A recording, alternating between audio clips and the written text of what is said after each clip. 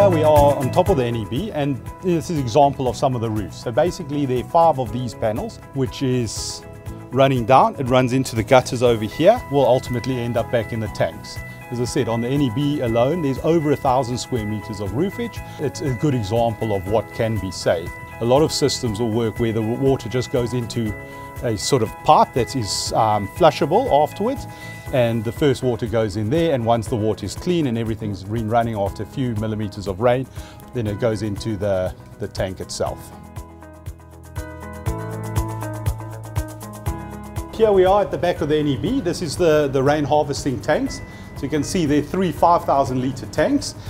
They're reasonably full at the moment, which is good. We have had a little bit of rain, so it's nice to know that they're already filling up. But just to have a look, obviously they're linked together. The blue pipe at the bottom here is indicating that it's the rainwater as opposed to the fresh water. The fresh water is normally in the copper pipes. So it's just indicating, and you can see sort of system pipe over here where the gutter is feeding into the tanks.